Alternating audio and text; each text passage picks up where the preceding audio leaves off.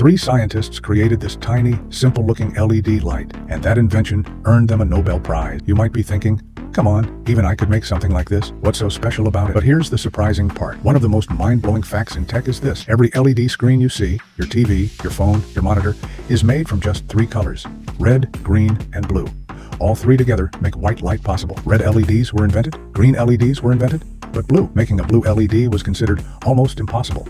Scientists struggled for 30 years trying to create a stable blue LED. No matter what they tried, it just wouldn't work. And you may wonder, why? What's so special about blue light? Blue light has a very unusual wavelength, and it's extremely difficult to generate using standard semiconductor materials. We won't go too deep into the physics, just know this: creating blue light was unbelievably hard. And that's why Akasaki, Amano, and Nakamura won the 2014 Nobel Prize for finally inventing the blue LED. And because of them, our TVs, phones, and every modern screen became possible. If you found this story helpful, feel free to share it. And if you'd like more real-life awareness and many more stories like this,